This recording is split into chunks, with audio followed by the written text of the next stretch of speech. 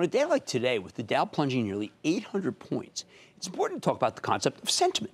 Last week, we saw a series of cloud-based software companies report fantastic quarters, and their stocks surged into the stratosphere because Wall Street was in a good mood. Then last night, we got some strong results from Coupa Software, COUP, which has a cloud-based platform that helps businesses identify cost savings. They like to call themselves the Salesforce of expense management. And what happens? The stock breaks down, plunging nearly $8, 11% on a hideous day for the averages.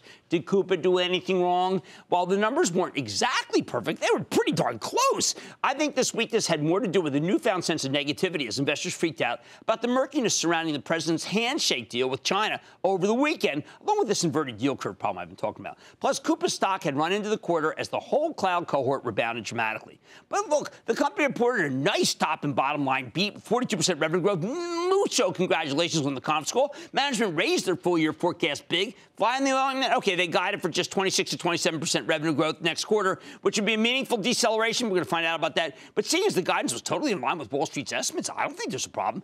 Truth is, this company's doing very well. And I bet we'll look back on this pullback as a buying opportunity eventually. But don't take it from me. Let's talk to Rob Bernstein. Now, Rob Bernstein is the chairman and CEO of Coupa Software. To learn more about the quarter and where it's at, Mr. Bernstein, welcome back to Mad Money. Thanks for having me, Jim. All right, Rob, I think you had the misfortune of reporting on one of the ugliest days of the year, but I heard more congratulations for a great quarter than anybody this quarter, including Salesforce, including Workday. So tell us what you're doing to save some of these new customers, Airbus, Unilever, Barclays, money, because it's obvious you're doing something or they wouldn't be all using you. Well, thanks for having me on the show, Jim. Look, we're pushing forward on all cylinders with this business. You've seen the top-line growth being exceptional. We're doing it with a very efficient focus on sales and marketing. We're seeing gross margin expansion. We're seeing subscription margin expansion. We're seeing scale to the business. And we're now managing nearly $1 trillion of spend under management for companies around the world. You know, we took more than 100 customers live just this year. In this last quarter, we signed amazing customers like United Airlines, for example, who's going to be managing a whole host of spend through our platform, optimizing it and getting a great deal of value out of it as they think about cost consciousness going forward. Now, let's take a company like Procter was one of your early adopters. Now, Procter & Gamble must spend a fortune procuring all sorts of different things. Tell us what some of the bargains you got for Procter are, because I have to believe that they have to be one of the largest organizations to procure goods outside the military. Well, look, we're helping them source goods and services. We're helping them with contingent labor so that they can optimize the candidates coming into their company to help them. We're helping them streamline their expense management processes. We're helping them with our AI-based technologies to streamline invoice processing so you don't have to have all those people entering in data off of paper-based invoices. Every which way you can imagine getting spend under management for customers and helping them optimize it is what we're doing for them. And, you know, what we're seeing, Jim, is that our customers, they are really running a lot simpler, they're running a lot faster, and frankly, they're running a lot smarter with this set of business spend management solutions that we're giving them. Well, let me ask you, on so many conference calls I hear, listen, there's supply chain issues, we're spending too much money trying to get the product to where it is. If they brought Coupa in, would you think they'd manage to save a little money and wouldn't be belly aching so much?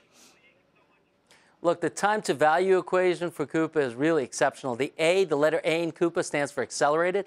So a lot of our mid-market customers, they go live in just a couple of months. Our large-scale enterprise customers go live in under a year, and they recognize meaningful value. And that's measured in billions of dollars, Jim. So the impact is real and is being seen by hundreds of customers around the world. This is the customer community we're building out there. It just couldn't be more exciting, to be honest with you. Now, you mentioned AI. For our viewers, that's artificial intelligence. Tell how, you know, a lot of people probably think procurement. I mean, what kind of intelligence is really necessary here? It's just going out and making some phone calls. It's not that anymore, is it?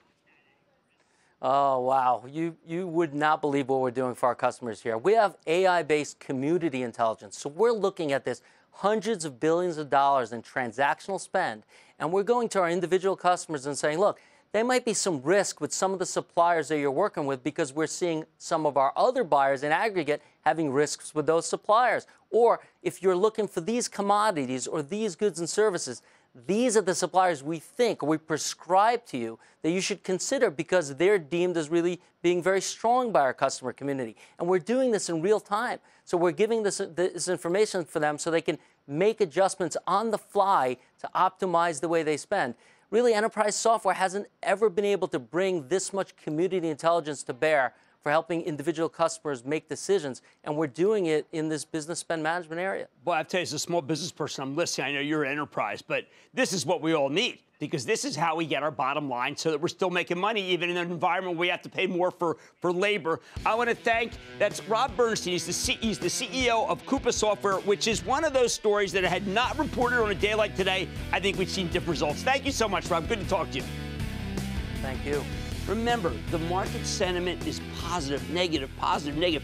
You have to have true north. You decide whether you want a great growth company and stick with it. That's what matters. Mad Money's back after the break. Booyah! Jim Cramer here from Mad Money. Thanks for watching CNBC on YouTube. Click here to subscribe and get the jump on my exclusives with CEOs, plus market news, investing advice, and a whole lot more.